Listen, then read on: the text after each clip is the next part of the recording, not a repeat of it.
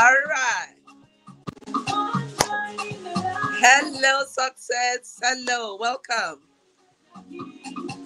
Hello, Judaica. Welcome, Stella. All right. Uh-huh. Hey, thank you. Yeah, yeah.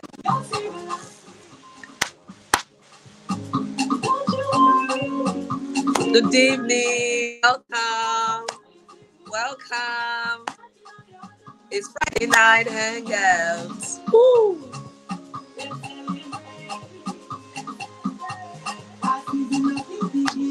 Good evening. It's good to see you all. Enjoy the music. Thank God it's Friday night. Eh? Woo. Thank you, Stella. Welcome, John. Welcome, Ozioma, Jane, Theodora, Rosemary. Nice to have you all here. Woo. Despite all the earth, we made it today. Yes. All right. Welcome, pretty.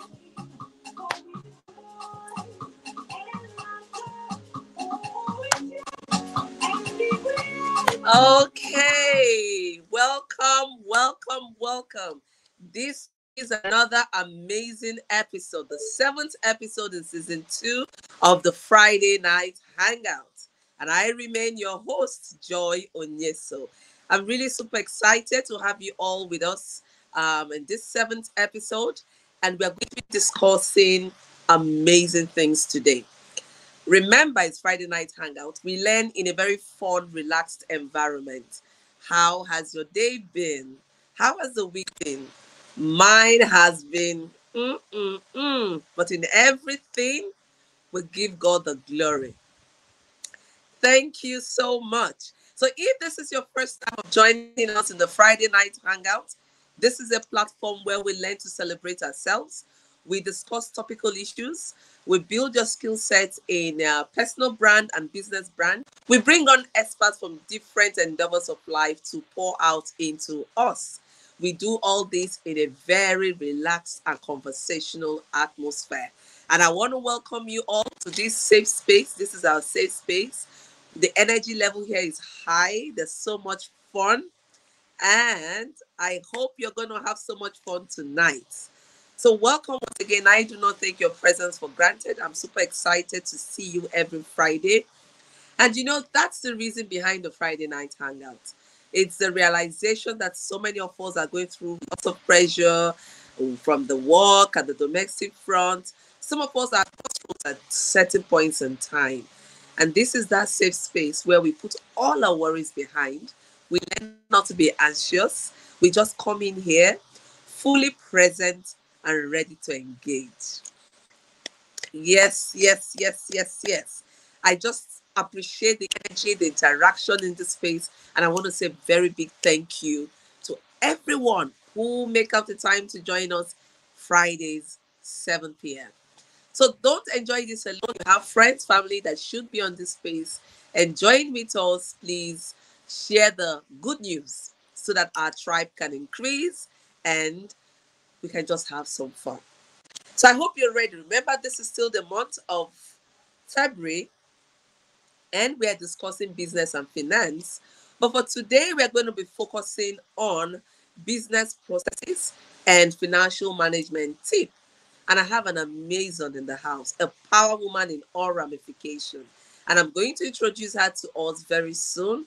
And I sincerely hope that you have your writing materials because, like I promised last week, this week is going to be heavy, it's going to be deep. And I'm very sure that all your questions in terms of financial management, business processes, we're going to break them down so you have better understanding what to do as an entrepreneur. And in case you're deciding, also provide you that opportunity to do just that. Okay, my network has started acting up again. Oh, great, we're back. My network started acting up for a minute right there. So I'm super excited to bring to us my Amazon, Echika, and I'm adding her right in, and she will be joining us very soon. Yes, welcome, welcome, welcome. Yay. We're all here live. Thank you. Thank you Oh, for I'm super having excited me. Yay. Oh my Yeah. goodness. Join me in welcoming her. Please join me in welcoming Echika. Let's give her the Friday night hangout welcome. Yes, that's it. Keep it coming in. Keep it coming in. Let's welcome our Amazon, a power woman in all ramification. And she's Thank you right here so much. to share her experience with us. Welcome, You. welcome, welcome. Thank you. Thank you. Okay, so I'm going to hand over to Echika to Okay. do a bit of self-introduction so you get to know her better before we dig deep into our conversation for today. So, Echika dear, introduce yourself. Thank you so much, Prof, for this opportunity, and welcome everyone. It's so great to see this very vibrant community. I don't take this for granted. I'm very honored to be here. My name is Echika Obijiaku. I'm the founder and CEO of Muanga. Muanga is a pioneer tech-enabled debt recovery and customer support service company. Prior to my time in Muanga, I worked a bit with Deloitte in financial advisory. And before then, I had quite a number of years of experience with Alexander Forbes. Alexander Forbes is one of the leading actuarial consulting firms in Africa, and I led one of the largest teams in Nigeria. Here in Muanga, we work with a lot of fintechs to help them recover their debt. So most times, people take loans from the app, these fintechs, and and they don't pay back. So we're the ones that would reach out to you and say, hey, pay back this loan. And then we also work with a lot of customer support for companies. And aside that, I have other non-for-profit things I'm very interested in. I'm currently the regional West Africa ambassador for the Women's Entrepreneurship Day in Nigeria, and I'm a I'm a mentor for Steering for Greatness. It's a foundation that is focused on building, children into strong leaders, and I'm also a trustee for an organization called the Bloom Story. Yeah, so there are a lot of exciting things about me, but yeah, that's in a nutshell. I'm not excited to have such an Amazon in our midst today. Yeah. I'm really excited. You know how it is. I try to bring to us women who have made their marks in their own sector. And the Okay. idea is to build our capacity and for us to just have, and this is, you get all this for free. So I want us to really appreciate Echika, the time and all that, and the willingness to share with us. Thank you so much once again. You're welcome. We're Yeah. going to be discussing business process and Okay. financial management. We've Yeah. segmented so that it's really easy for you to follow through. And if you have questions, you can ask. I already see a question on board, and the question says, "Where's Mwanga?" So Lagos, maybe Nigeria. Mwanga is in Lagos, Nigeria, but get ready. We're actually going global this year, so it would not just be Nigeria before the end of the year. But yeah. amen to that. So I hope that answers your question. We have a very interactive and highly energized tribe here. And so we'll be asking questions. You know how we do it. We ask questions. We will try to answer as much questions as possible. And we also want to know your thoughts, Put your thoughts in the chat box. Let's know what you feel, what you think, what is coming through for you, the aha moments, lessons learned. Please just put it in the chat box and just keep it very serious. Yeah. Just keep it coming in. Yeah. So Yeah. we've segmented our conversation. In the first segment, we're going to be having conversation on business process. We're looking at what is a business process, steps of a business process, and the process cycle. Would also Should be giving us some concrete examples around that, and then essential attributes of what a business process should look like. And then we'll take our giveaways and all of that. And then we go to the second segment where we'll be talking on financial management tips. So she will tell us what financial management is all about, the importance, and then she'll give us some very good tips that will help us grow our business brand. Who is excited? I am super excited. I'm ready to hear. Yes. I'm Okay. excited. We're going to keep it very conversational. Mm-hmm. And so we'll kickstart by asking really, what is a business process? Okay. So I'll make it as simple as possible. Um, a business process is as simple. It's the process of a business.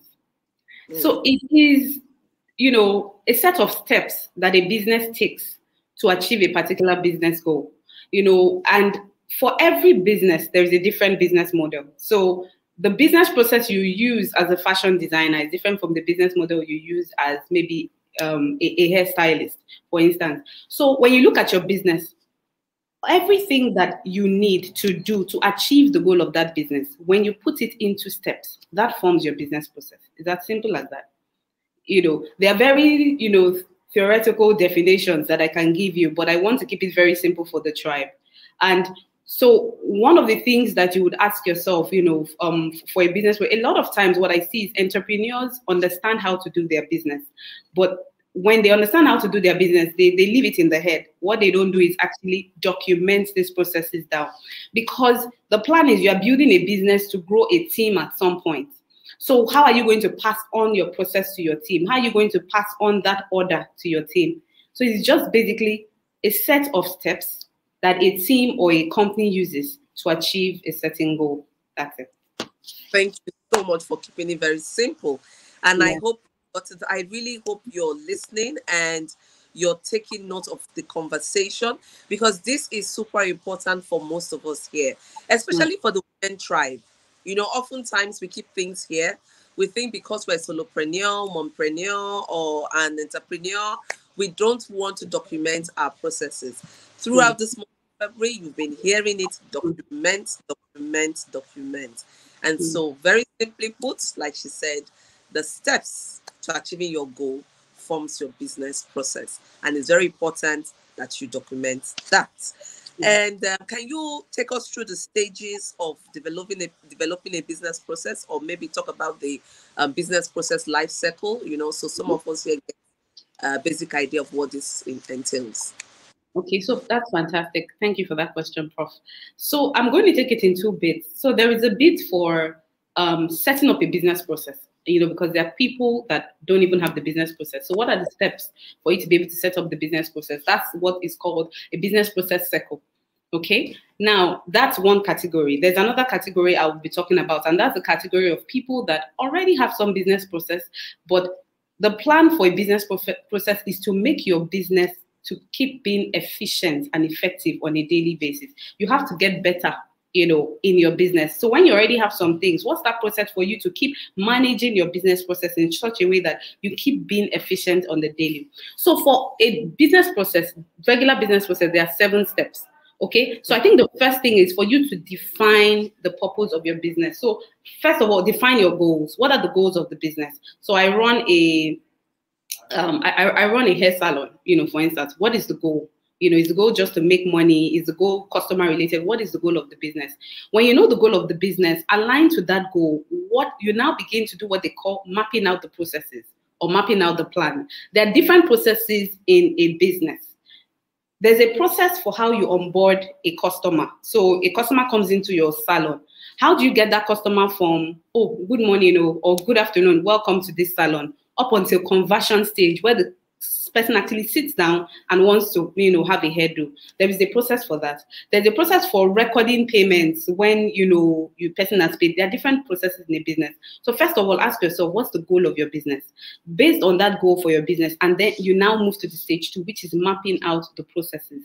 So when you map out the processes, the next stage is to set actions and assign stakeholders. One of the things we don't do as entrepreneurs, I think, because for people that run businesses, we're very, Superman and Superwomen oriented. When you have a team, you actually need to split your process amongst people in your team. So you have to say who is responsible for this part of the process, who is responsible for that. You as the owner of the salon, I don't think you should be responsible for ensuring that payment is made through POS or something. Someone should be assigned to do that. So when you map out your processes, you are also setting actions and assigning it to stakeholders. Stakeholders in this case can be your team or people that are directly related to your business. So I've talked about 3 steps. Define your goals, plan and map out your processes, set the actions and assign stakeholders. The next thing is test the process. Now, remember that this category, I'm talking to people that don't even have the business process at all documented. You don't have it documented. You test the process. So everything you have sat down, you have mapped out, you have documented, you have assigned, test it. Test and see that I've said that for me to onboard a client successfully in my, let's say in my in my restaurant business, this is the business process I'm supposed to take. So test it, actually carry it out and let everybody that's assigned, be taught what to do and let them try it. When you test the process, you test it once. You're testing with a small sample, maybe with one person in your team, test it with the person. The next thing is if it works, if you see that it's working, then you implement. Implement is you now carry it out full blown. Let the whole company begin to embrace that process. Now, the next step is you monitor the results. You need to know the results you want to see as a business owner. One of the things that entrepreneurs don't do well is they do not measure performance. Measuring performance is different from one business to another.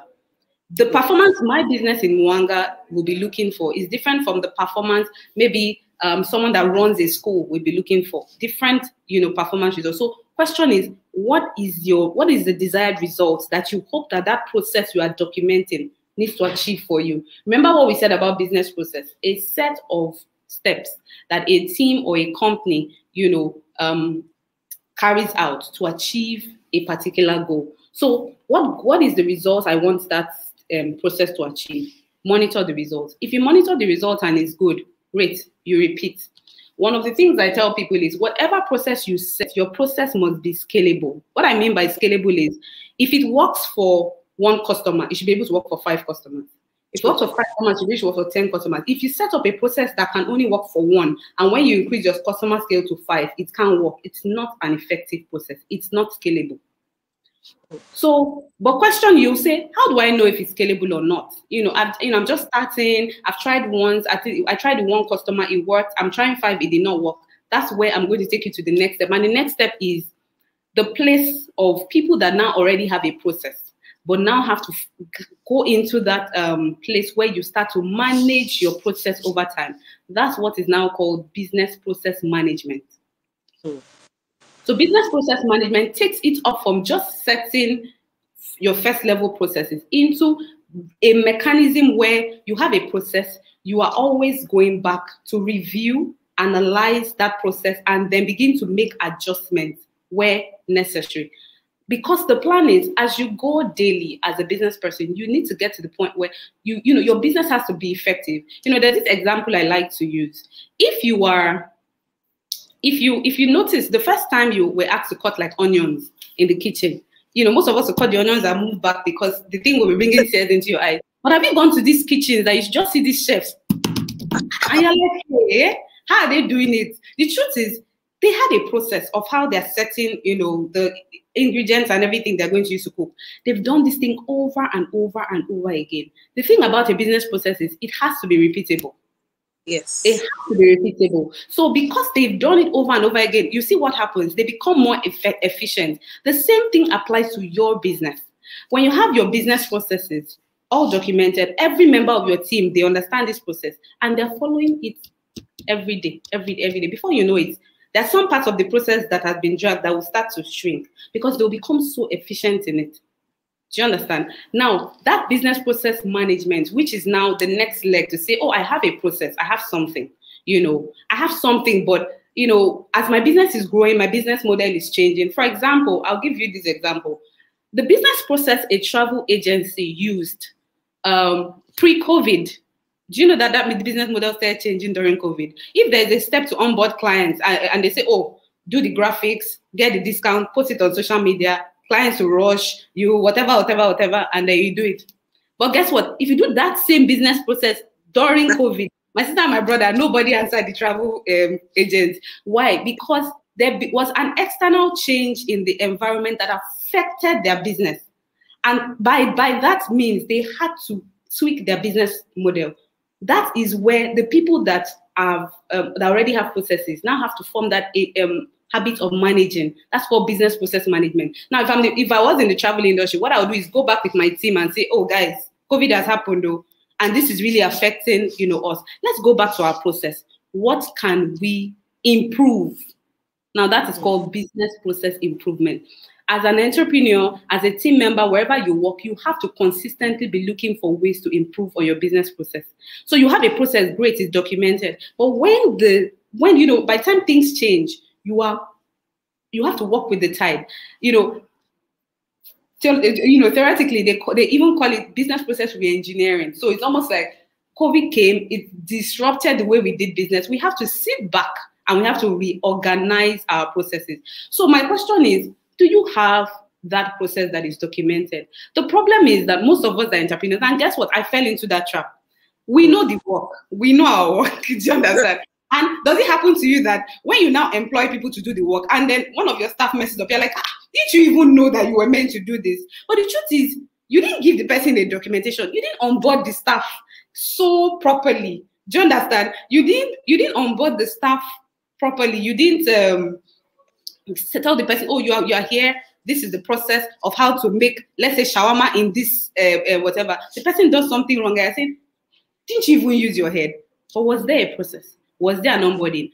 Another thing with business processes is that people, apart from setting up a business process, improving upon it and all that, you have to have a measure. You have to have a way to monitor that process is being done. Yeah. So, but don't put yourself under pressure, as an entrepreneur and say, oh, I don't know all these things. I've not started all these things. Take it a step at a time. Let's start first by saying, let me think about my business. I always tell entrepreneurs, step outside of your business and think about your business differently. Because there is something called you being on the dance floor and you being on the balcony as a leader. The balcony is you are able to step out of that business and look at it, on a larger scale, have an overview of the business. The dance floor is that we're in the middle of the business doing the work, so we're not really stopping to think about the business. So when you do that, what happens is you are not exactly able to think about processes properly because you have to sit down, you have to think about it, you have to document. And what I advise is you may want to do it with your team because they are the ones that, do it with your team, make it, very inclusive. But one step at a time, start with documenting. Start with listing out the processes, start with documenting. And guess what, guys? They are very, there's the next step I would talk to, but let me allow maybe Professor Joyce ask her next question before I jump into it, because I wanted to go to the next step, which is business process automation. You know what we've talked about? Define your goals, map out the processes, assign people to, do it, test it. Once you test it, you test. If it works, you implement. If it works properly, you repeat. When you do that and you've documented the process, from time to time, you're looking at those processes and you're trying to say, okay, the business for us to achieve X results now higher, let's adjust it. So you're improving on the process. Once you start getting that into place, the next thing for you to do is to automate. Automate is look for a software that helps you work. There are softwares that help you even keep tab on yourselves, checklist and everything. There's Asana, there is Trello, and these things are free. Do you understand? They're free. So you need to be able to use that, get that, and automate. But we'll get to that. So hey, yeah. And this is super amazing. I told you we have a power woman in the house. And she's just doing so much justice to the conversation. And if you've been following our conversations from the beginning of the month, you can just see that we are coming to the climax of the conversations. Here, you've learned how to document, you've learned steps in starting your business, you've learned the right mindset, you've learned about mental agility and all that. And they were teaching how to design your business process and breaking it into very simple steps that you can readily understand. And that's what we do, so that it's not all theoretical stuff. What we share here are very experiential knowledge, things that we have gone ahead to do, and I've seen that it works. Okay, now we've talked about automation. I also want us to look at, in fact, even in discussing, she has given us very corporate examples as to how you can actually build a business process. Now, Yeah. for someone to even get this very clearly, let us use the Friday night hangout as an instance. For those that started from the beginning when we were here May 22nd, you would agree with me that there has been a lot of improvement. And, Echika said, sit with your team and make, have conversations, review, evaluate, and make things work. When we first started, it took maybe a week for those that won the data subscription to get their data subscription. But right now, you find out that you're getting it on the same day, at most the next day. Why? We had looked at the process, reviewed it, and we outsourced it. Yeah. We outsourced it to a company that knows how to do that and is very skilled in doing that. That took the pressure off us. Then we also looked, okay, what do we need to do to get prepared to come on board? You see, we're using StreamYard. When we first started, we weren't using StreamYard. Now with StreamYard, it's so easy. Just send the code and guest logs in. You don't have to download anything. You don't have to do anything major, and it records for you. So what we're saying here today is your business is unique. Yeah. So your business process, meaning the steps you have to take to achieve your goal, is unique. But the key thing is what starts the whole process is understanding what your goal is. You start from there and then you go backwards. Okay, what do I need to put in place to ensure things work accordingly? We've talked about onboarding for a very long time, and every guest that comes on board keeps talking about onboarding because this is really very critical. Now, it's also very important to evaluate, and that's where your SWOT as a tool, comes into play. I don't joke with SWOT analysis at all. You need to do a SWOT analysis of your tool at periodic intervals. Now, from what Echika even said, which is in consonance with all we've been hearing throughout this month of February, is that the business management skill set is different from the technical skill set. So there are two different skill sets, and we need to know who knows what and assign responsibilities so that you're not doing everything. Right? Hangout. Someone takes your number, someone reaches out to you and recharges for you, someone is backstage ensuring that this is happening, things are set up, and then we do a review. So this is very important for your business. You need to ask.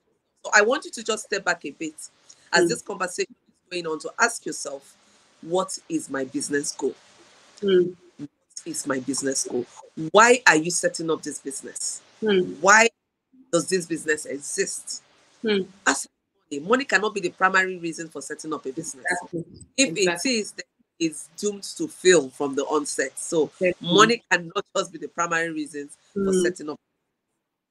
Now, Echika, please, I want you to tell us, before we wrap up this segment and go to the second one, we talk about financial management. I want you to tell us about some of the attributes of a business process. Some of us are thinking, okay, I need to set up, you've given us the steps. I need to set up myself, but then what are some of the features of a business process that would make me know that I'm in the right direction? Okay, I'll just quickly share like four things so that it's very simple. One, your business process must be repeatable. Remember what I talked about being scalable.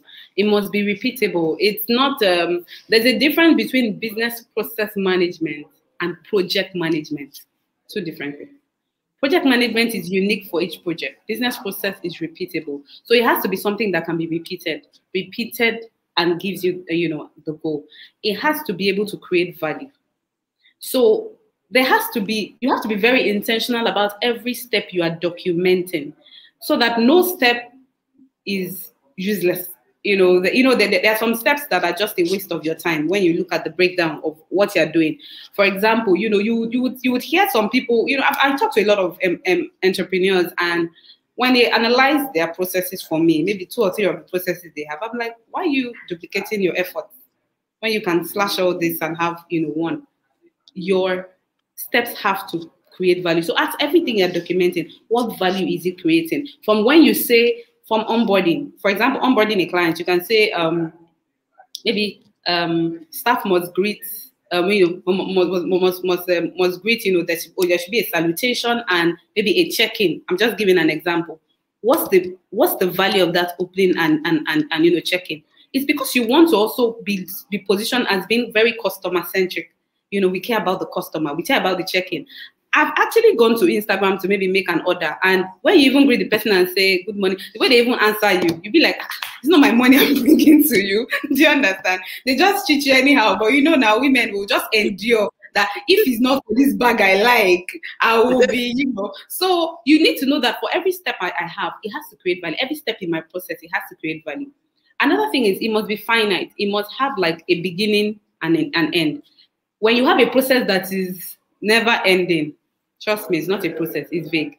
There has to be a beginning, there has to be an end. And it needs to be clear to say, this is where we're starting, this is where we're ending, and this is the purpose behind, it. Then it has to be flexible. When you have a process that is not flexible as a company, you are just heading for rock bottom. You need to have a flexible process, because if the business model has to be tweaked, your business needs to be able to adapt. When you have a very rigid process, what happens is when it's time for a business, so for example, COVID threw a lot of businesses off balance. I remember when people were asking me, how am I able to do this? By the way, let me tell you the part that Mwanga plays in all of this that we're discussing. When a fintech looks at their business process of how they give loan and how they will collect the loan back, there's a part of the process where they say they have to recover. And they've looked at it to say, this thing is too costly for us. What did they do? They outsourced it. They outsourced it to me. So I took that part of their process and I'm helping them do it. So like Joyce said, it's not every part of your process that may be for you to do. Some you have to outsource. And you need to be ready to do that. Some you have to outsource. If you don't know it and you don't have the person that will do it, if you can outsource it to someone that can do it, outsource it. And let them be clear on what your stand is. So what have I said? It must be finite, have an end and beginning. It must be repeatable. It must be flexible, because you don't want to be stiff. When COVID happened, it took us 1 day to switch our model immediately. To say everybody work from home. But guess what? A lot of people in my industry struggled. They struggled because there was already a rigid structure. And so when COVID happened, they really couldn't. They eventually bounced back, do you understand, as usual. But they struggled for a bit. But we just went, and all of us there working from home, you understand? And then it must create value. So that is it. So remember what I have said. The business process, there are two categories of people I've spoken to today. I don't have a process. I've never documented. I gave you 7 steps. I have a process, but I need to be improving on my process. 5 steps for you. For you, those 5 steps, you've already designed your process. You already have it. Now, that process, you are going to model. Model is similar to you assigning, going through your processes, assigning to people that are going to, work on what. Then you execute. It's similar to the 7 steps I've given you. Then you monitor. Monitoring is very important. So you need to have your performance matrix. Performance matrix, very important. And there's a way to measure your performance. Joyce has told you about different, she mentioned the SWOT analysis. A lot of businesses don't even do SWOT analysis. And you need to be able to understand the industry you work in. Because if you notice the companies that go ahead, they understand their industry, they understand the nations that they work in, they understand, the people, even before they go to maybe India, they have understudied India and all that. You need to understand what your strengths and what your weaknesses are, what your opportunities, what your threats are. It helps you so that you even know where to stay in your lane, where you need to partner with people, where you need to collaborate, you know where to collaborate. You need to know these things. And I think I'm very privileged to be on this kind of platform where Professor Joyce will lead you, through these things. And then finally, you optimize. You have to keep optimizing for improvement. You have to keep optimizing your improvement, daily improvement. Remember the example I gave of the guy that was chopping the onions? Yes. He became an expert. So imagine doing that in your business. There are some people that when they're sewing, you watch when seamstresses are sewing on the machine. I'm like, how are they even doing their leg like that? You can't even do it. But they've practiced so much, they're able to do it quickly. Customer service, you hear some people talking over the phone, you know that they've done it for years. They know how to flow. Do you understand? So don't feel pressure to say, oh, I haven't done. This is a good place to start. let's take one step at a time. Document, and then, list the processes, test, implement, repeat. Thank you. Wow. Awesome. Awesome. I'm super excited. So much value, so much nuggets. I hope you're taking notes. I can see the comments in the box, on the chat box, and the chat box is literally on fire. This is what we need to hear at this point in time. Now, it's also very key. Some of us will say, okay, but I just have only one person working for me. I have just attendant. Let me tell you, if you are very visionary, you want the business to grow, whether it's just one person or two person, you need a process. How often do you sit with that one person as your team member to say, this is the vision of this business? How have we place? Transparency, accountability is also very key as a leader. So you need to also let your team member know where you intend to take the business to. And if there are also challenges, these are what you need to discuss, so that even if you're not around, the show must go on. The business.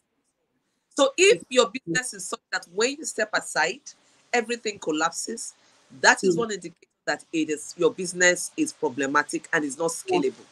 So scalability also has to do with looking at your process and ensuring that even without you, the business can grow.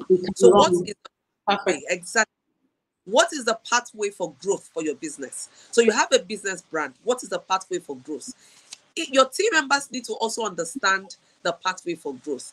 Earlier on the show this month, I talked about having certain goals. Now, your goals can come in diverse form. Your financial goals, your customer goals, your financial goals, customer goals, your staff goals as well. Because now your people, these are the hearts, the core of your business. Give you a quick example. Very recently, like we usually have our team meetings every Monday to look at where we are, what is happening. We talk about deliverables. So we have deliverables. So this is what you want to deliver this week. And then at the next Monday, we look at what are the challenges you did not deliver. What do we need to do? Now, I found out that a member of my team who is very key lacks some certain skill sets in doing something. What did I do? I had to outsource the training. So we had to staff training on different aspects. We had training on PowerPoint, on digital marketing, on Excel, and data analysis. We did a whole lot of that. Now, this is investing in the business because you want the business to grow. So oftentimes, as entrepreneurs, you need to be willing and ready to invest in your business in that. So, when we talk about automation, don't look for free things all the time. There are free programs, and from, women, we like free things a lot. Yeah. Well, at least you start from there. Yes. You start from free. Then you now start getting to pay. So I need us to grow. I really need us to grow. So I want us to start from the free things and then get ready to pay. Exactly. So you should be able to say, okay, I'm outsourcing this, and you pay for it. It doesn't mean that you cannot do it or a member of your team cannot do it, but it means that it's not adding so much value to the business if you do it yourself. Rather, it's adding so much pressure, and then you need to outsource.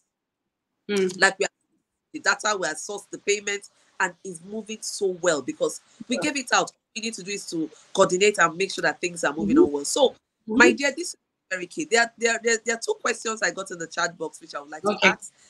First one is, she says, how does staff appraisal come into this whole process? That's one. And then the other question is related to your business.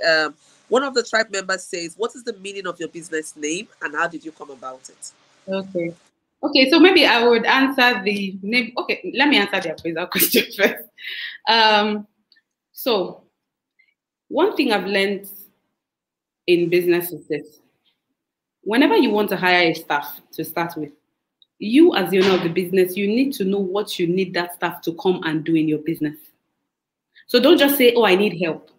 What do you need that help for? What I would always advise is have a job description ready that you want that person to execute. Now, when you have that staff, you already have your processes. And part of this, your processes, this staff you've hired will do part of those things, right? Now, you need to have KPIs for that staff. So every staff, one of the beauty of business processes is it brings clarity. Everybody is clear on what to do. And what they're doing is very important to the business. So they don't waste their time doing other things that don't matter. They're focused on the processes that you have set because it's key to the business. So they're clear, there's no confusion. Now, for all those processes, you'd have to have KPIs. For example, if there's a process to make, let's say, a smoothie, maybe you're into the food business and you have a staff that is one of the people that work in the kitchen, and the person is responsible for turning out at least, let's say, 50 bottles of juice. I'm just giving an example. Every 2 days, there's a KPI, and the KPI is that you must, daily turnout of juice, 50 bottles. You understand? Now, you've given the person the process and you have tested the process. Remember that you need to test to check that your process is even realistic, that you've tested it to see that this happens. I'll give you an example. When I started the business, and I really didn't have managers and all that. I was really the one just working with my staff. So I was building them in teams. And I needed us to get a software that could help us call fast. We just really started. It was the early days. I did my research. I got a software. I tested it. And when I tested it, I was able to see that in 1 hour, this is the number of people I was able to engage. So I already have an expectation in mind. So when I gave the staff their KPI, it means that in this number of hours, you should have finished making this calls. Do you understand? So you need to be able to test the process. And when you test the process, in line with your expectation from that process, give a KPI. That staff has to meet the KPI.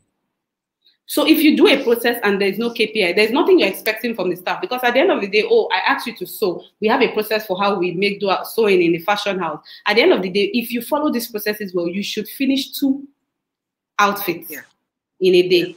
That's the KPI. At the end of the week, when you're having your Monday morning meeting and you are sitting with all the staff, okay, total turnout of dresses. You have maybe 1 or 2 people on your team. Miriam only did one dress. Miriam, please, how is it 1 dress? Because we've tested this process and it works. Then Miriam can come and tell you, they took light at some point, the machines couldn't work and all that. But the thing is, because Miriam knows there's an expectation from her to follow the process and make 2 dresses, she has to stick to it. Now, by the time she keeps doing the process repeatedly and becomes very good at it, her productivity increases. Miriam can now step up and be doing more than 2 dresses with that process because she's now a pro. So you need, for every process that you are doing, there has to be that KPI, especially with the people that have the major work in that process. There has to be a KPI. And the KPI differs from business to business. KPI differs from process to process. You can have different KPIs under different processes because people need to know the end goal. There's a KPI that you can have on, let's say, customer satisfaction. Now, you may not be able to measure that, but what you can do is you can have a survey, and you can have, either an online survey or maybe a physical survey. I don't know if you've done this thing where you go to a shop and when you're done, they tell you at the counter who attended to you. Yes. And then you give them maybe a point. Oh, is that girl that attended to me? At the end of the day, there must be a KPI that says you have to convert sales. So you will notice that lady will be moving. KPI means key performance indicators. Key performance indicators. Theodora, key performance indicators. You follow the girl will follow you around the shop. Auntie, do you want this? Auntie, try this. This looks beautiful on you. Her job is to convert you. Her job is that's the other one she's telling you. She has a KPI to convert you. And at the end of the day, the madam will look at this and say, hey, BC, you converted 4 people today. Maybe the task is to convert, yes, something like a questionnaire or a survey. Make your survey very simple, Zioma. Make it simple. Don't make it cumbersome. Customers get very tired easily. So that's it. So you need to have that if you are checking. So question is, what kind of business do you do? Because the business determines what kind of goals, what kind of process you set. And then that staff you brought in, what did you bring that staff in for? With that, we can look at the process and say, with all these things that the staff is going to do, the KPI must be X, Y, Z. KPI doesn't have to be 1. It can be several KPIs. But try to keep it as simple as possible. If you give people 10 KPIs, they are overwhelmed. 5 KPIs that is all encompassing. And when you are able to measure it, you have platforms in place to measure it. Customer satisfaction, either through a survey, either through, you do that. So that's it. For Mwanga means light. How did I get that name? I got that name from God the Father. He specifically gave me that name. So that's it. So, what language is that? It's Swahili. It's light in Swahili. Yeah. I hope that answers your question. And just to add to the staff appraisal, it's difficult to appraise if the staff doesn't have clarity on what they're supposed to do. So there has to be that conversation to say, this is station. This is your key performance indicator, and this is the level at which I would be appraising you, and then make it a two-way process. So you would always ask, what have been your challenges? What lessons have you learned? Feedback Exactly. session. Yeah. So feedback session, what has been your challenges? Like the monthly report that my team usually would do, the structure is such that I want to know what challenges they've had, and then if there are any lessons. So that also helps me to know, okay, do we need to tweak this? Do we need to add that? When we started with StreamYard, it was outsourced. We had to outsource it to an IT guy, Uche, who was helping us to run the program. When he now had challenges with his time, the first session after that was a mess. We're not flowing and all that and all that. We sat back to say, you know what? This process is not scalable, is not sustainable. The only way to make it sustainable is we have a member of our team take responsibility.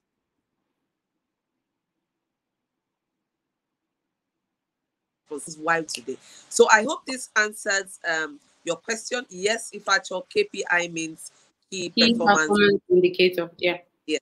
And you know what an indicator is? An indicator is a measure of how your staff how a process has performed.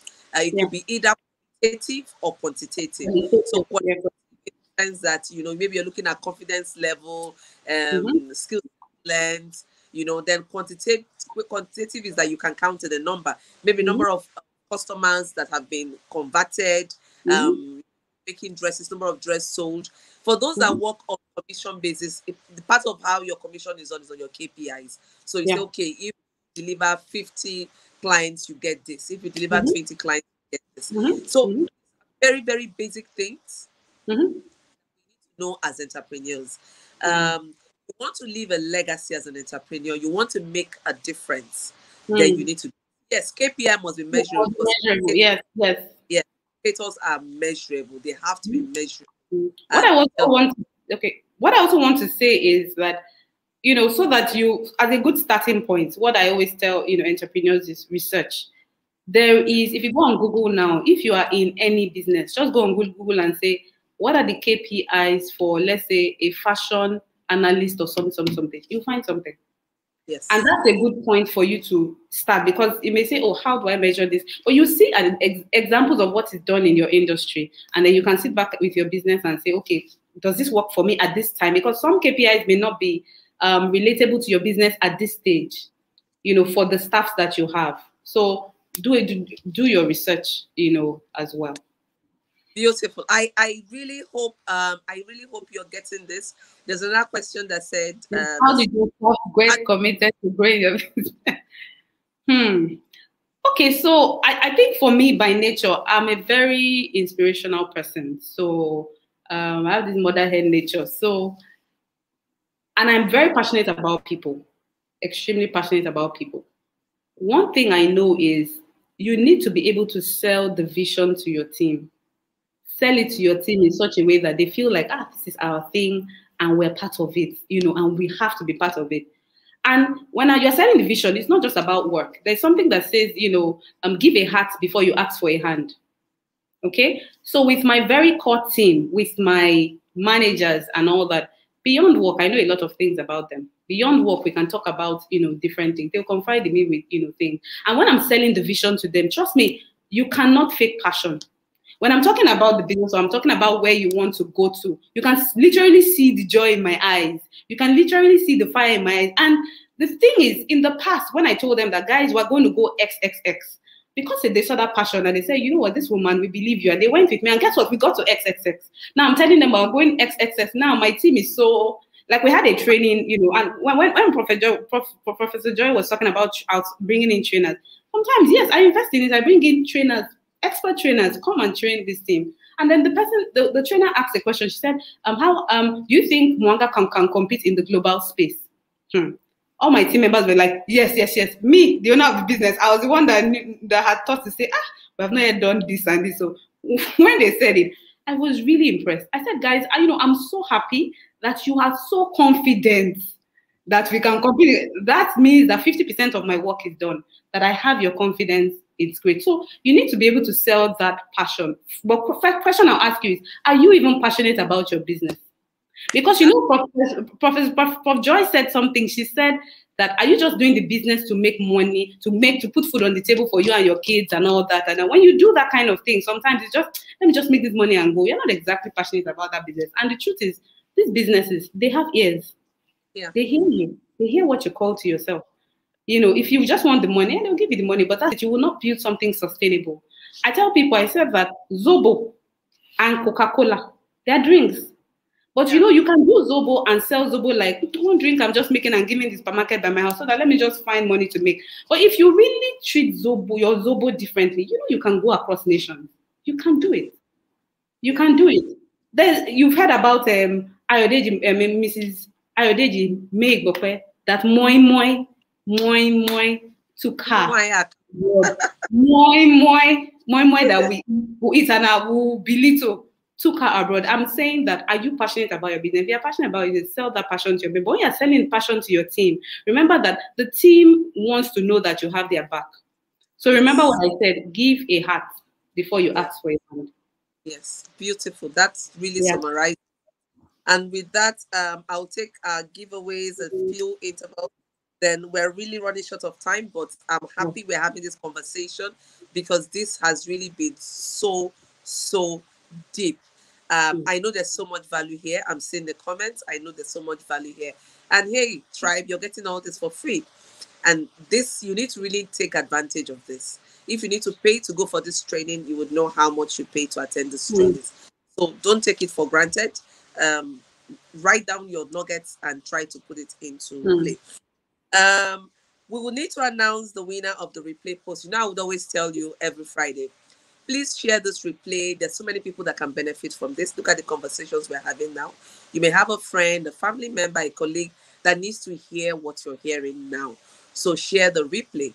And last week, we have winner for the replay last week.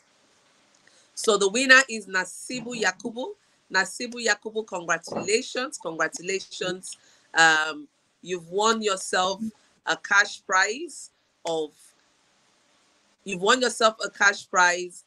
2,500 naira. And we have Jane Mosu, the second winner, also has won herself the cash prize of 2,500 naira.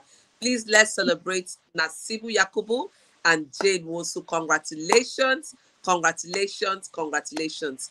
I really appreciate you sharing the replay, and this has been so interesting. So a member of my team is going to be in touch with you to make sure you get your cash prize.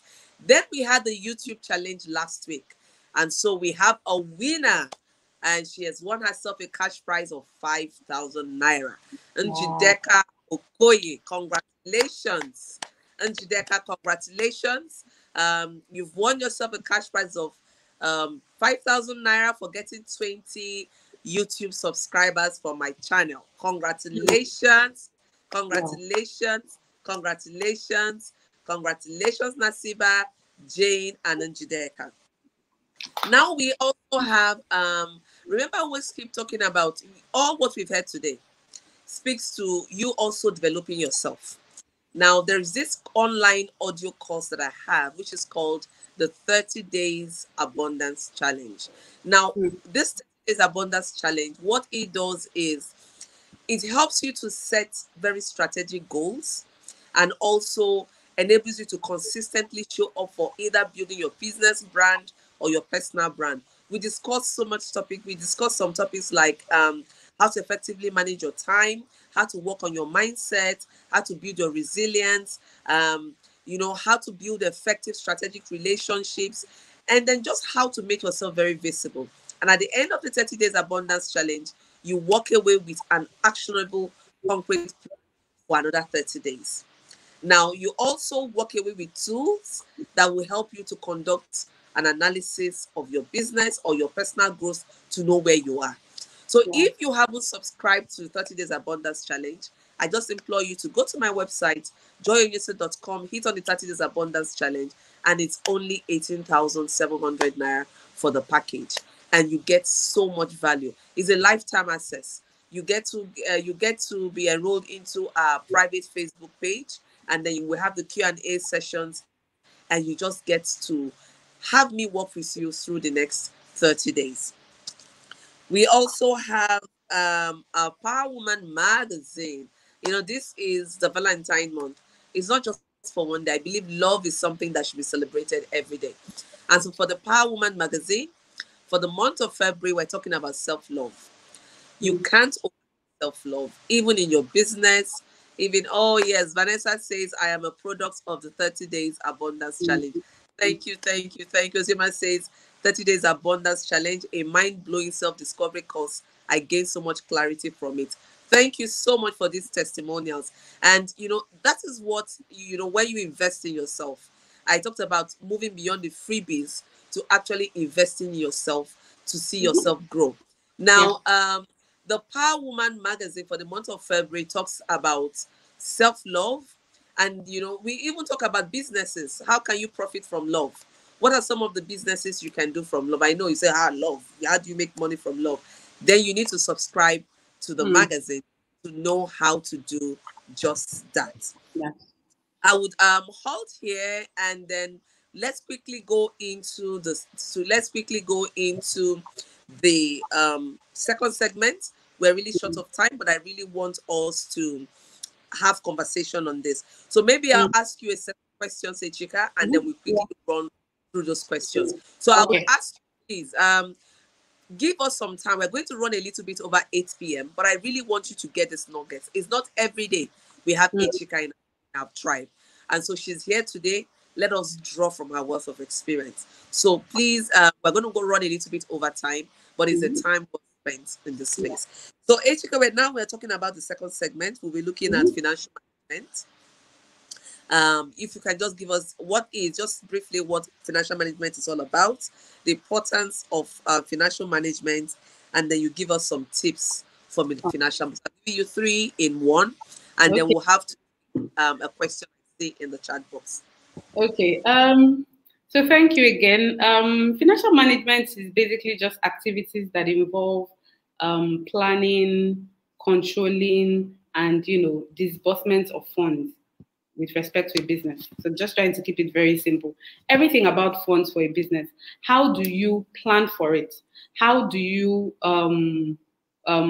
control it? How do you disburse it? How do you use the finances of a business to keep that business stable? That's just basically financial management. Like I always say, there's a theoretical definition for it, but in this tribe, it's a simple tribe. We're keeping it very simple. I'll just quickly run to the tips in financial management. What are the importance of financial management? Basically, they just help. They help the health of they help the financial health of an organization. If you don't manage the finances of an organization well, what is going to happen is, before you know it, the organization dies. The organization dies. So you need to know that it's an organic part of the business that is so key. The money. Without the money, there's really no business you're running, to be honest. So if you have the money, how do you manage the money? How do you keep the money? How do you plan for the money? Do you know you plan for the money? Yes, you have to plan for the money. So most times what I see is entrepreneurs want to sell and make money, and that's it. So for them, they're excited about the sales. What they don't know is that they need to prepare ahead even before the sales. Okay. Another thing is when it ensures economic stability, because when you are able to sit back and look at how are we going to control money, how are we going to disburse money, how are we going to use money, when do we need money, in the business, when do we need money, and how are we going to get that money we need? If you don't sit down and begin to look at these things as a business person, the business withers away. You need to be able to sit back and say, it's time for my business to invest, and I'm going to go. So in financial management, there are like 3 scopes of financial management. High level, we take financial, financing decisions, investment decisions, dividend decisions. There are 3, areas. Now, depending on where your business is at this stage, you may not really worry yourself about some of these parts of the scope, but you should start thinking about it. One thing that I know I do well in business is I treat my business, and I start to push to have a structure in my business, like as if it's operating like a Fortune 500. We're not yet Fortune 500, we're not there, but I begin to do those kind of things. Financing decisions. So how is the business getting financed? The business can get financed through different ways. You can either go and get money from investors. You can borrow money from a bank, either debt or get money from, or just get money from, people, just get money into the business. Or you can use the money the business has made to run the business. These are different ways. But question is, how do you know what portion to use for what? Yeah. Then I will move into the tips. So because of time, I'm just going to jump into the tips quickly. Budgeting. Yeah. I rarely see business people budget. Budgeting is very key. For example, now for the month of March, by right, we're meant to have annual budget. Yeah. Budget. But let's break it down and say, before you even say annual budget, start with monthly budget. So now the month of March is coming. Do you have your March budget? What are the budgets? Because you have some recurring costs in your business. You pay for lights, you pay for water, you pay staff, you pay all those kind of things. Everything that is recurring needs to be part of your budget. The things you're expecting in sales, and expectation in sales, you need to have that assumption. Some people will say, oh, for my business, I can't really say this is what I'll make. But you need to have that assumption. Over time, there needs to be a trend where you say, on average, this is what I'm expecting. Guess what, guys? It can be higher, it can be lower. But you want to have that budget, assumption. Another budget line that people need to have in business is, what is your budget for investment? So if money comes into my business, apart from everything we're budgeting in terms of recurring items in the business that are coming in, salaries you're paying, recurring costs, everything we need to pay, there are one-offs that will come up. And before your budget time, what happens is you have different members of your team. Now, I'm talking as someone that has a large team. You may have nobody in your team and it's just you. What are the things that you need to buy?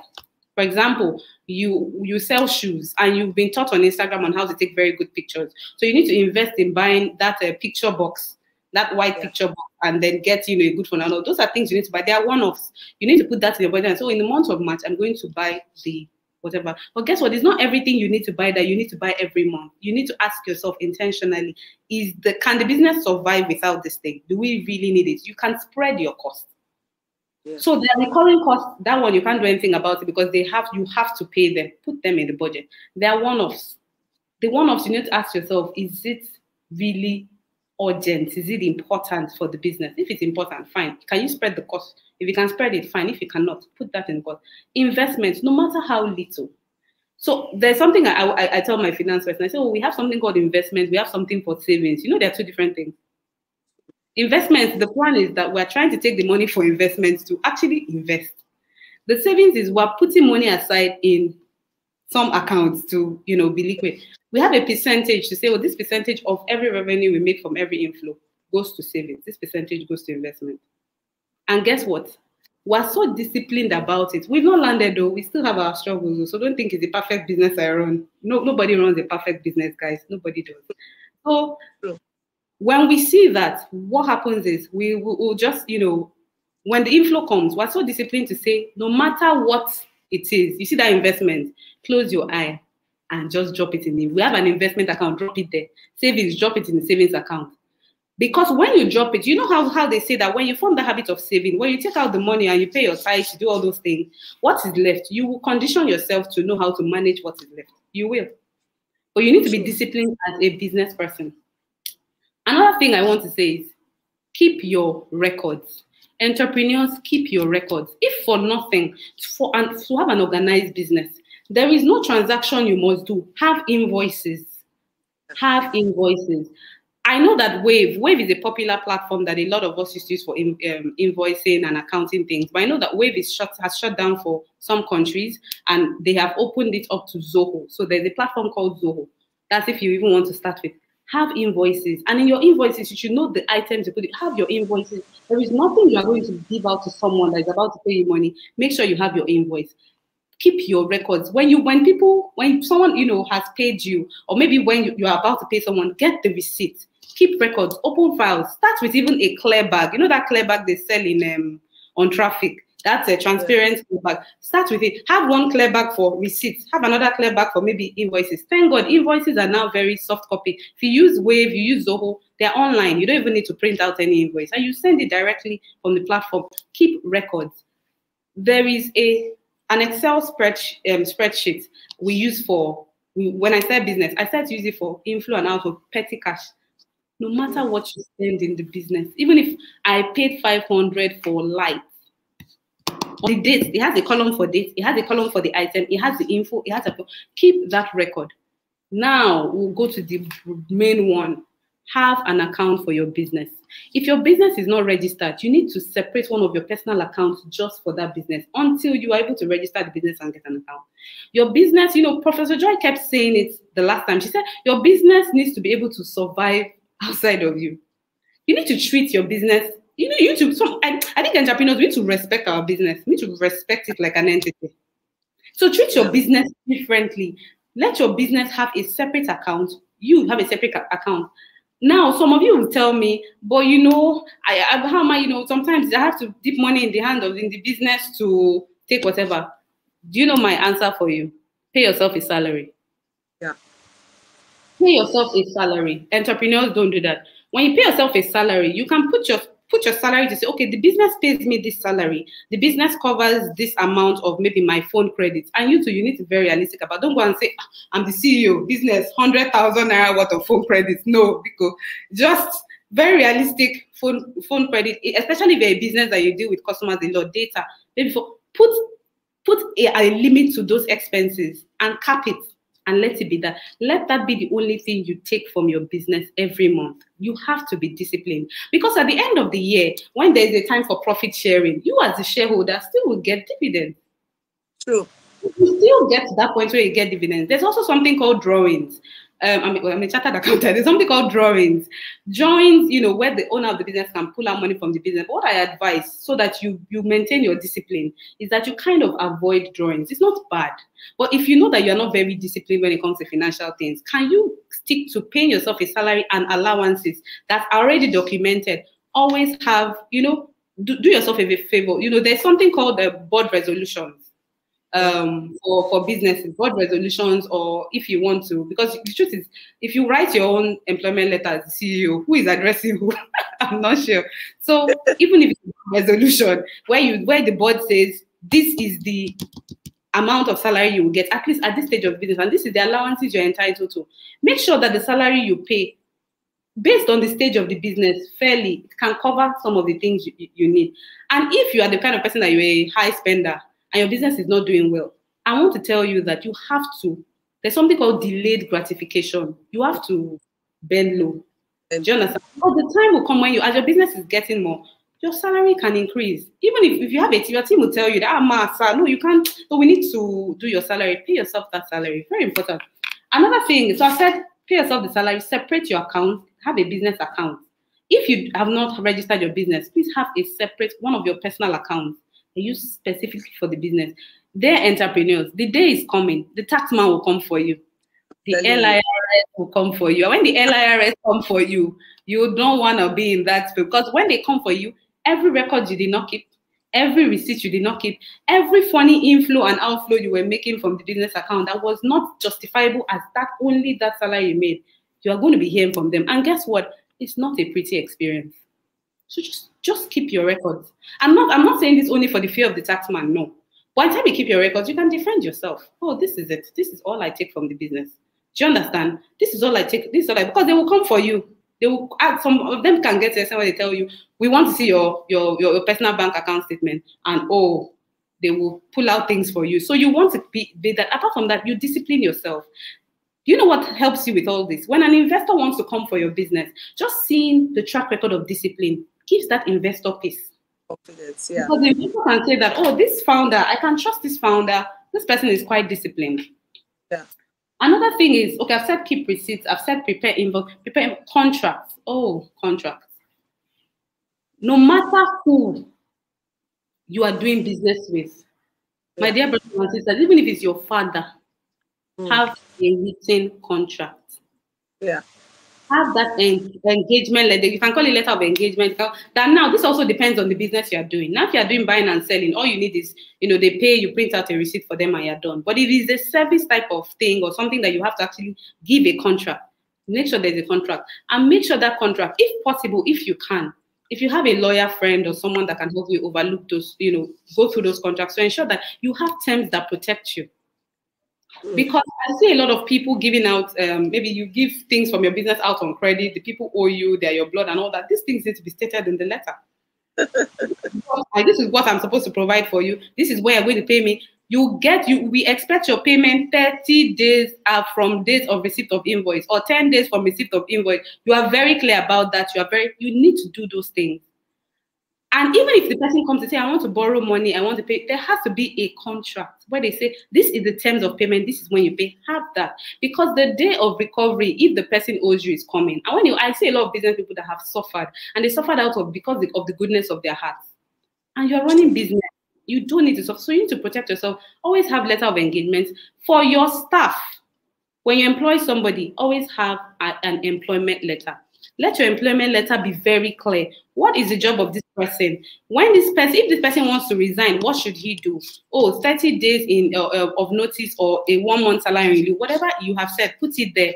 You have this, put the jobs there. If you are in breach of this happened, put it there. Then also have something called like an employee form, where you get all the information about your employee. Everything. Everything. Then you now have another form that you call guarantors form. You need to have at least 2. Tell your employee needs to get a guarantor, a family member and a non-family member. And you have to find a way to verify those people. Because I'm telling you that anything can happen. And if you work in a business where the employee handles money for you and anything happens, and they say, okay, what's the method of verification? How did you, where's the employment letter? What's the contract? You need to have those things. So don't just employ someone by mouth and you're paying them by mouth and all that. No. And even with pay through, the bank, pay through transfers, let it be clear. Treat your businesses with respect. It's very important. Now, accounting services. A lot of us here may not be accountants, in the chat box. I'm a chartered accountant. So before I even started to hire an accounting person, I knew some things to do. But guess what? At some point in my business, even though I was a chartered accountant, I couldn't take it because my team was growing large. I had so many things to do. I was COO, CEO, everything I was doing. Before I started to bring in a team, I outsourced my monthly accounting. Outsource if you have to outsource. Outsource if you have, Professor Joy has said it, outsource if you have to outsource. There are good people that handle accounting services. There is Accounting Hub, there is Yeta, there are a lot of them. And you can get cheap whatever from them. That's if you know your business is at that point where you need to outsource it. Outsource. If you cannot, at least start with the basic Excel sheet keeping and keeping of records. That will help you. Then, so I think I've talked about clients. Have a way you onboard your clients. We've talked about business processes. Please have a client onboarding process. Very important. You don't want to lose clients. Most importantly, build your credibility. I've run business for a few years now, and there are times where I needed funds to inject into the business. That's even beyond the word business, whatever. And I didn't have to go to any investor. It was from my circle. And this is because these are people that have seen that integrity. What's the level of integrity you've built in your network? Can people in your network, maybe I would ask, who are the people in your network? That's the first question. Who are the people in your network? Can your people in your network, can they support you? Can they, help you, with funding? I didn't say leave your bosom friends and go and be looking for people that are driving jeeps and all that. No. But you need to begin to put value on yourself, to be intentional about certain relationships. I'm very intentional about relationships. And the circle I have, when I was starting business, they were so supportive. They were so supportive. I'm telling people that maybe I'm just talking to one of them. This thing happened. They say, okay, if you need something, I can. And I'm like, okay. And then they're giving you things and they're not even asking for interest. Yeah. And so you're able to help yourself at that time, and then you're able to pay back. And because they know that this person, she's a lady of integrity. That is one. Apart from integrity, you need to be resourceful as a person. They know that for projects that they have done in the past, I've been resourceful. I'm a very resourceful person. There's nothing I cannot roll out here for you. I'll be resourceful to them. I stand by them, by their project. When it's time for my own, they'll stand for you. One of your biggest wealth as an entrepreneur is your circle. Yeah. Is your circle. And I feel like if you are in Professor Joy's community, you're very lucky because she has a powerful circle. So you just make sure you just align yourself in this community that this is where I want to be. I'm in a powerful community. A lot of people are at home, they're doing different things. They're not here. You're here having this for free because of her powerful community. Okay? So your credibility is very important. Build your credibility. Ask yourself, have I been a good person? Have I been credible enough? Can my friends trust me? Can people trust me? With money? How can people, can Can people give me their resources and be sure that I'm going to use it well? Ask yourself that question. And if the answer is no, then maybe you want to take some time to really work on yourself. The final thing I'll say is research, research, research. Entrepreneurs are very lazy. They're very lazy. There are a lot of things that they're very lazy, because when I talk to some people, I'm like, this thing you're doing, this is like easy peasy. Yeah. Like I told my team, I said, look, I'm not I don't know it all, but guess what? There are a lot of things I can do. Yeah. There are a lot of social media management, there are a lot of things I can do. And I've seen myself do that. But you need to research. For example, I need to do, this thing Prof Joy is talking about, airtime and all that. So if you need to do, we need to send out airtime, we need to go and research their platform. She found people to outsource to. Research. Research, yeah. research. It is very, but for everything, I tell you that for everything you need now. Oh, I don't know how to do my business process. I promise you, go on Google, spend like an hour. What you will come out with. The first set of employment letters that I did for my team, I did it. I went to research. I'll find things, I'll read different templates. I'll say, okay, this is that. I started to give out employment letters. I'll do HR things. I'll read how is HR something done. And I'll read it. And guess what? People always ask me, how are you able to run the business alone? For how are you? I'm like, when I want to research, when I need something, I'm going to research and bring out that thing. And that's an attribute I have. I'm very resourceful. And it's not something that they had to blow on me like a powder. My sisters and my brothers, you learn it. You have to work it. You will sit in front of a laptop. And most of us spend a lot of time on Instagram, Reels. We stay there. Use that time. Use that time and go and research. Ask yourself, what do you need in your business? Research. When you research, you know that when you research and you find some things, if you're not very clear about it, if you go to someone like Professor Joy, I'm sure she can say, okay, at least you've even done the work to bring some things forward. Let me help you from this point. Research. I have so many things to say, but trust me, I know that this show has to come to an end. But I am very, very, very, yeah, it's been exciting just sharing. It's just been awesome having you here, and trust me, we would like to have you back. Would like to have you back, and we would make our time to ensure that you do come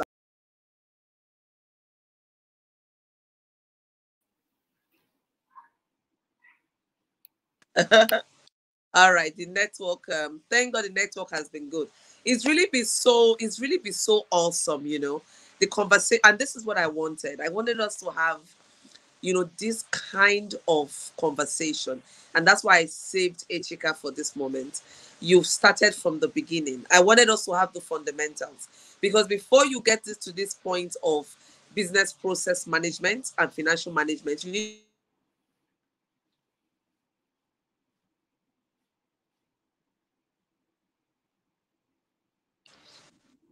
And we looked at how you can automate your business. And so today we're taking you into another level.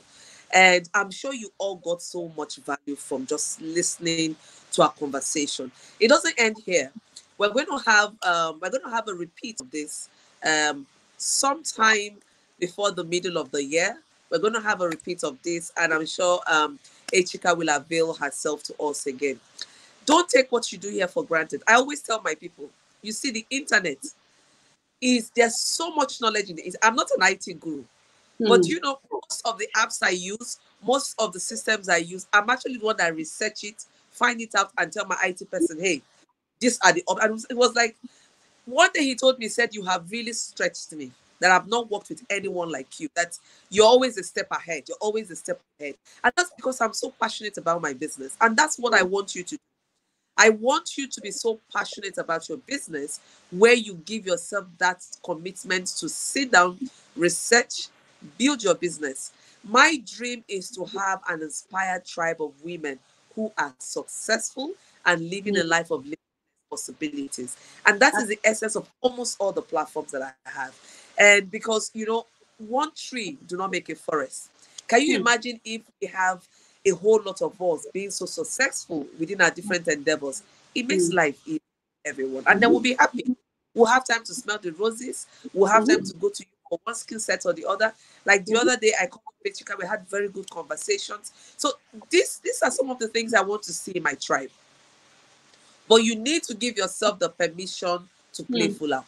No one else can give you that permission. So you need Mm. to say, you know what, I'm going to show up for myself. I'm going Mm. to show up for myself. You know, there are some days I don't feel like doing anything at all. I just want to lie down in Yeah. bed And just sleep.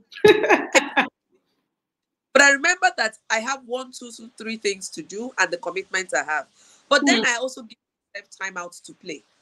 Like Mm. some of you that Facebook, I told you on Wednesday, I had an early day. I worked 3 to 2 p.m. I told myself, Joy, it's sufficient. It is unto today. And I took Mm. off. But my businesses did not collapse. Now, Mm. even in terms of finances for your business, I want to touch on that. You know, Mm. if you have multiple sources of income, you can also give a loan to a particular business. But I Mm. need you to document.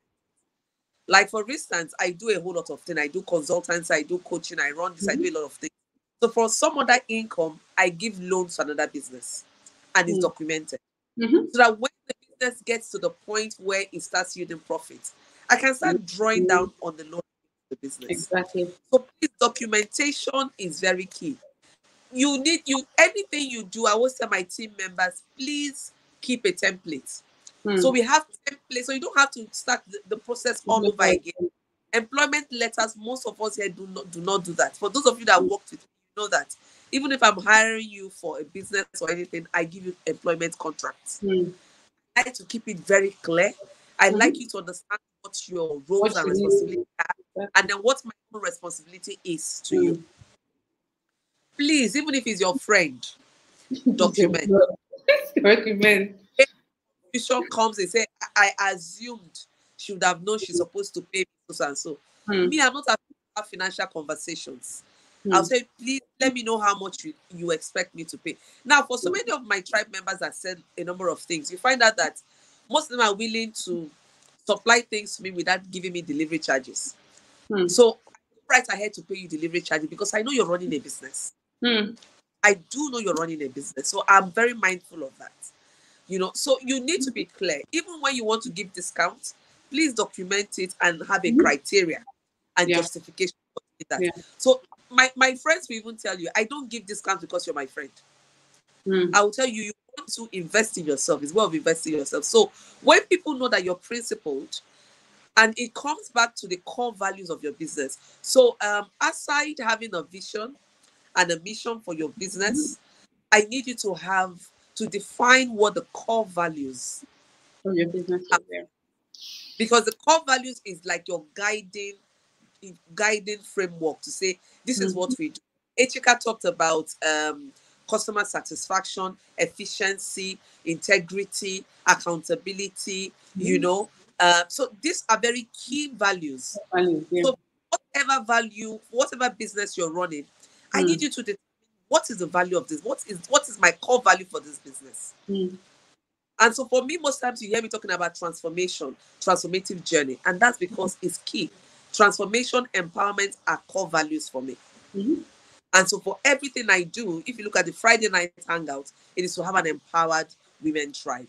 And that's a core value for me. So you need to define some of these things and document it. Please document it. Document it and document it. So thank you so much. We've gone over time, Yeah. but it's time spent, and I see you all are still here, and that shows that we are having very interesting conversation. So Yeah. next week, Friday, make it a date with us. We're going to be wrapping up our conversation on business and finance, and then that's going to be the wrap-up conversation before we move into the next thing. But before we go, we need to do our usual. So I want to give out 10 copies of my Power Woman book to 10 people here.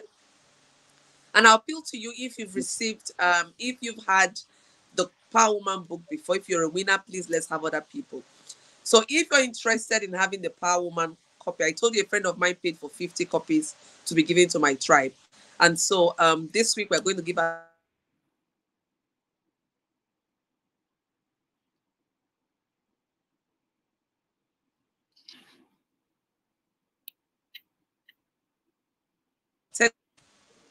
I want you to just write Power Woman and then you get it. So keep that coming in. The first 10 persons to write Power Woman. The first 10 persons to write Power Woman. And if you're in Enugu, please come to Suit D9 C2C Plaza, Enugu, or you WhatsApp the number on the screen 070372122272 for your soft copy. A number of persons for last week um, haven't collected their free copy. So you could either get the soft copy or the hard copy. So please, I would encourage you to come in and collect your copy. So for those that want the Power Woman book, I want to see Power Woman. I've seen the first winner. Confidence, congratulations, you're the first winner.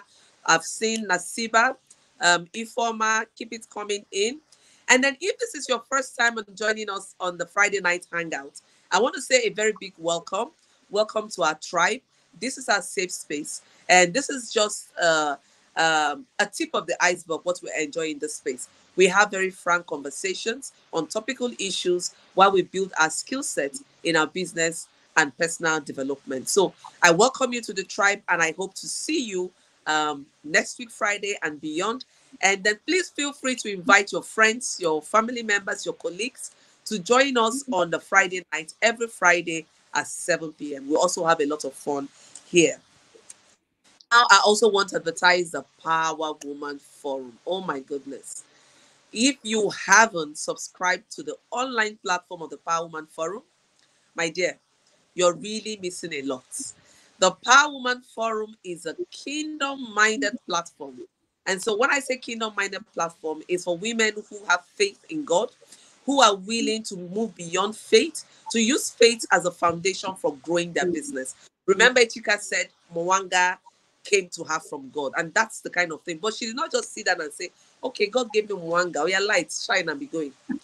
But she had to do some work. And that's what the Power Woman Forum is all about. You get free resources, you get newsletters to keep you on the track, and then you also get mastermind classes. So we're going to have our next mastermind class coming up next week and next month, in the month of March, which is the Women's Month. We're going to talk about a lot.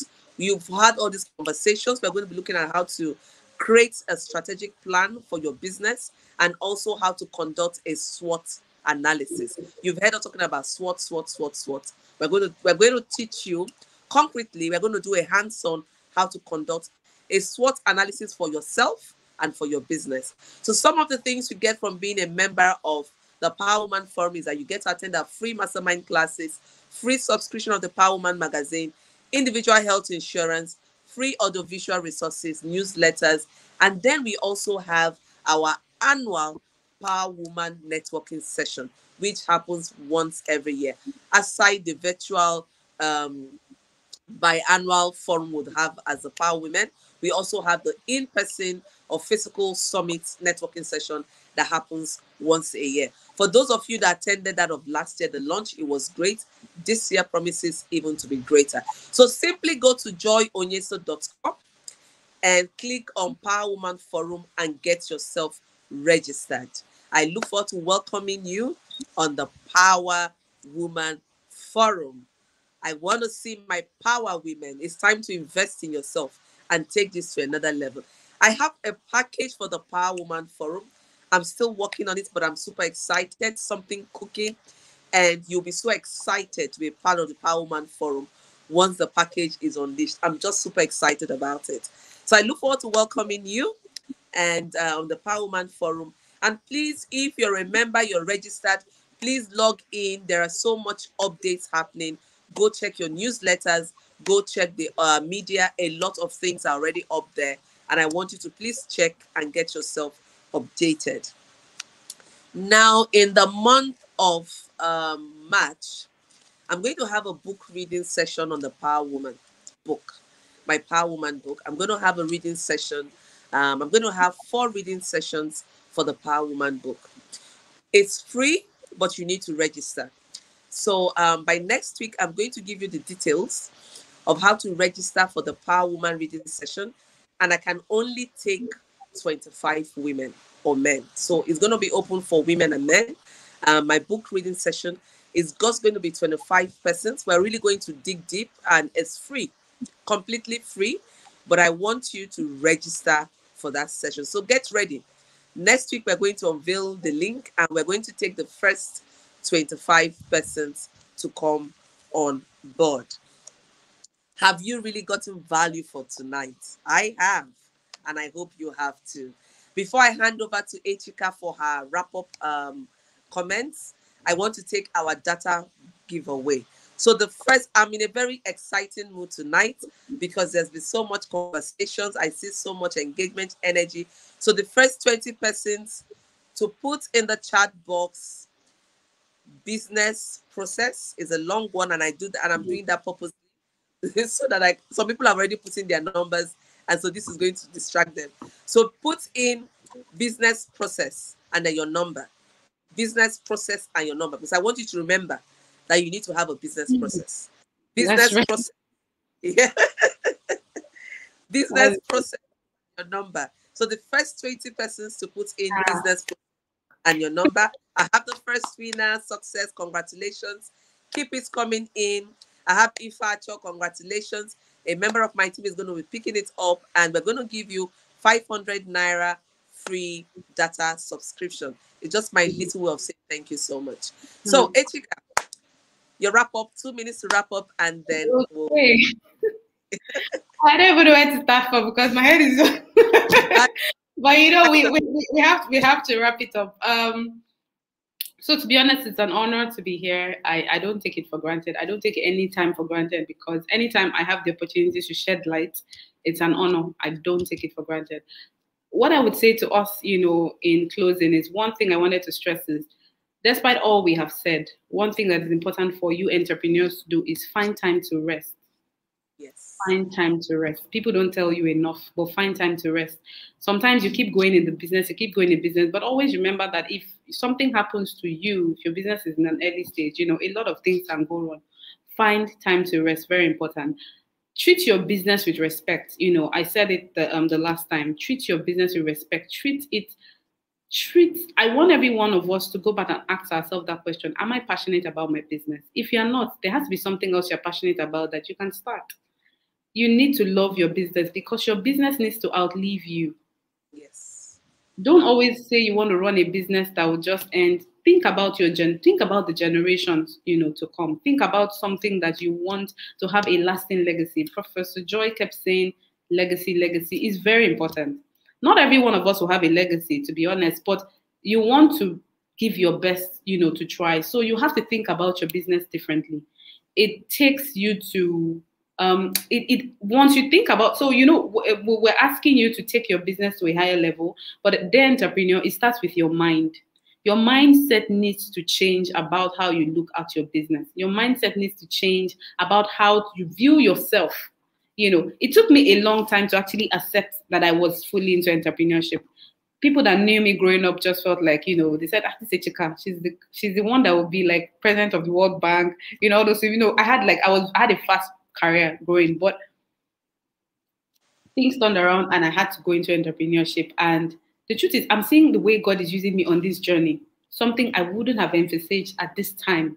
But I'm saying that because of that passion, because of that mindset change, I'm able to embrace it and I'm able to take it differently. Do that for your business. Do that for yourself. You owe it to yourself to do it. Financial management. You work so hard in this business, whether you have processes, structures or not. You owe it to yourself to step back and see how this business is really doing. Is it worth it? Is it not worth it? Am I doing the best? Am I not doing the best? If you handle, you know, there are a lot of things about financial management I couldn't say because, you know, we focused a lot on the business process angle. But there's so many things for you to be able to step back and see how your business is doing financially. Some of you think you need money, whereas you don't need money. What you need is to stretch your business. Yeah. And you would have a return that you have never, you know, even emphasized. I'm a testament of that.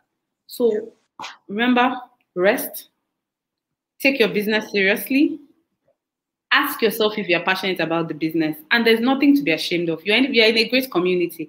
I'm sure if you come to Professor Joy and say, Professor Joy, okay, so this business I'm saying, at the end of the day, you know, I'm not sure I really wanted to do it in the first place. I'm too sure she will guide you around your passion, and then you'll be able to start something. Sometimes passion doesn't even come on you from the beginning. Guess what? You can start a business you're not passionate about, but you grow in love with the business over time. It can happen to you. So don't despise where you are, the entrepreneur. And I want to say, if nobody has told you, I'll tell you, you're doing a fantastic job. You're doing amazing.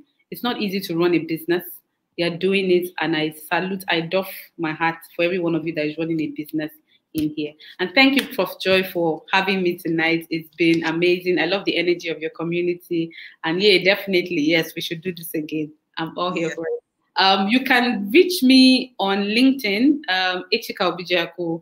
I don't know how I should log in here, but yeah, just go to LinkedIn. Once you type my name and my surname, I'm probably the only Echika Obijiaku you ever seen. So, and you see this smile, so you know it actually, you know I'm so yeah.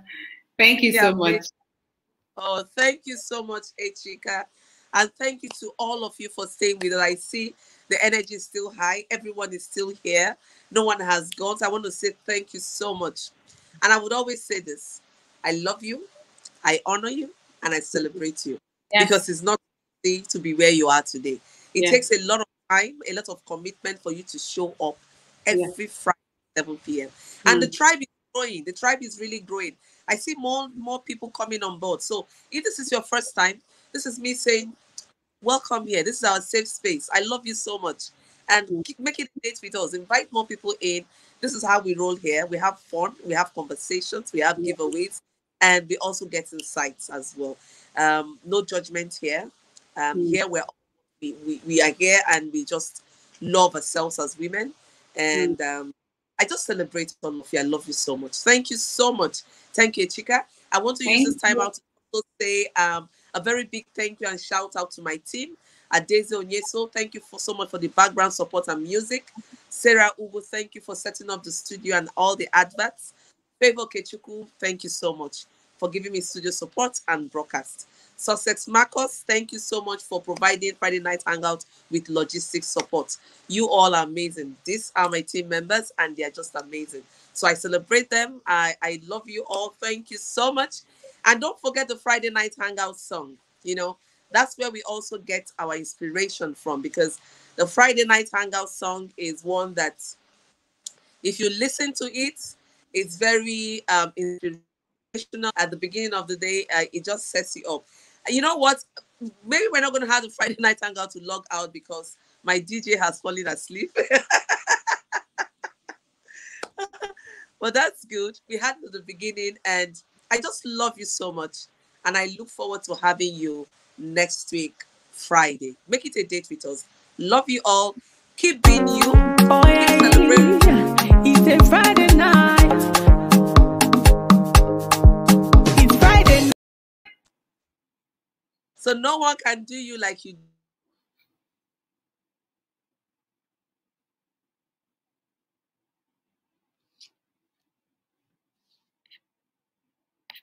Oh, you're muted. You're muted. Okay. Sorry, I muted. Love you all so much. Can we have the Friday Night Hangout song? If we can do that, that would be nice. I love you so much. Thank you so much. Let's make it a date next week, Friday. And Echika, thank you. Tonight was a Oh, yeah.